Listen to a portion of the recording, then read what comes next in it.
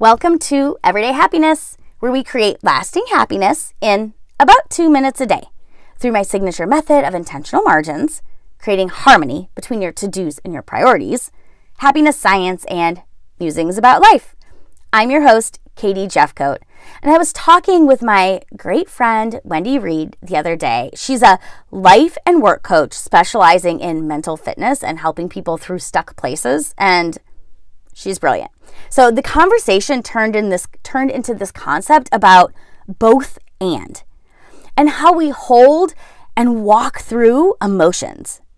How do we hold both joy and sadness, or joy and happiness? Wendy believes we have the capacity to hold both because joy is an underlying current that runs through our bodies, while happiness or sadness is an emotion. It comes and goes.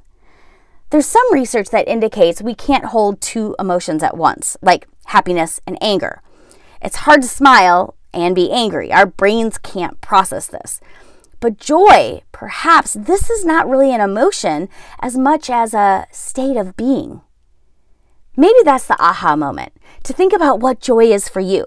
Can you see how it's the underlying current of your aura, of your being?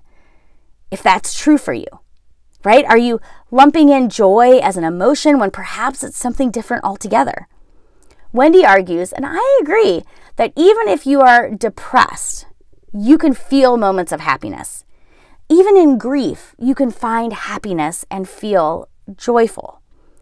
I invite you to explore what joy means for you.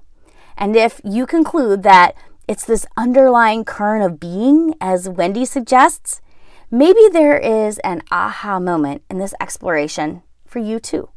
So until next time, remember, kindness is contagious.